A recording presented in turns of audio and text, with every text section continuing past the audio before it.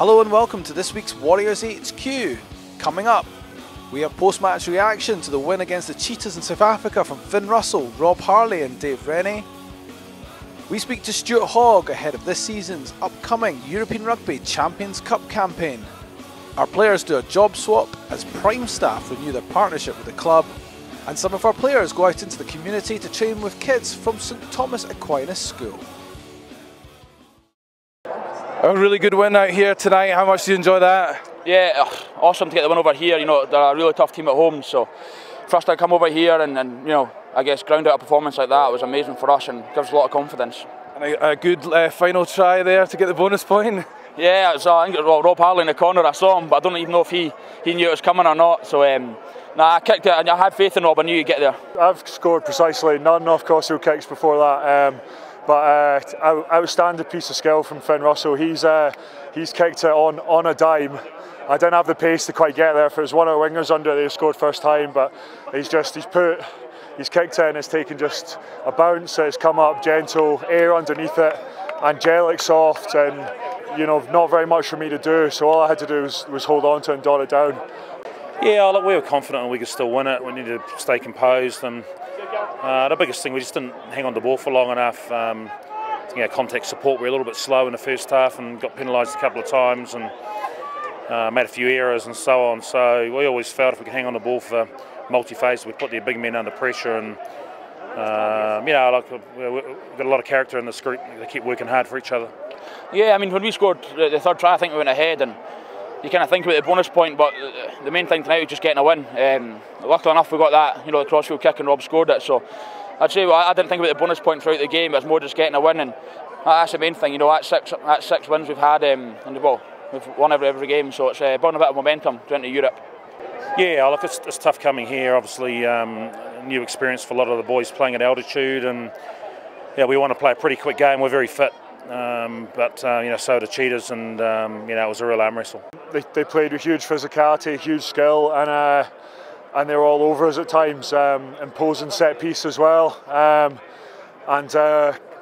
was a huge win for us because it was a really tough match, and we've had a battle there. I think all the boys know it. Delighted with that win. Last year was incredible.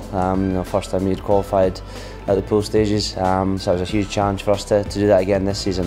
A very tough pool to come through, but this is the biggest club competition in rugby, so we're very much excited to get stuck in. You play against teams and players that you wouldn't normally come up in your league, so yeah, it's huge challenges for us. You get to play against the best in Europe, and to be the best, you've got to beat the best. So huge challenge for us, and we're very much excited for it. We managed to do it last year, but that was last year. It's there for us this year. There's a lot of hard work to be done, and hugely physical games coming up. So for us to qualify out of this pool will be a huge challenge, but we're excited for it.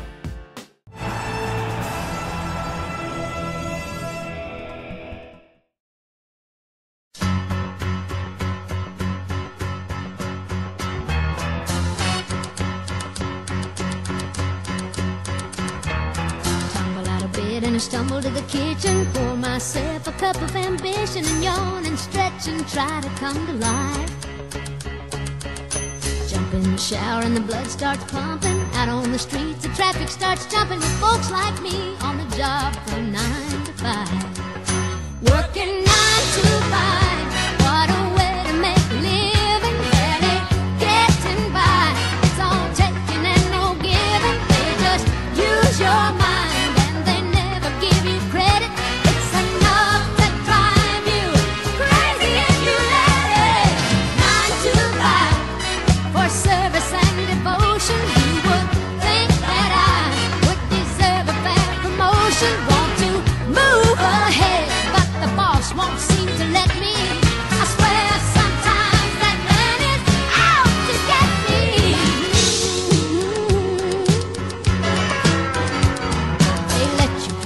To watch him shatter, you're just a step on the boss man's ladder, but you got dreams he'll never take away.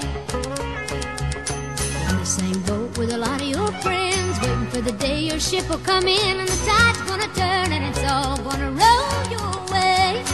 Working 9 to 5.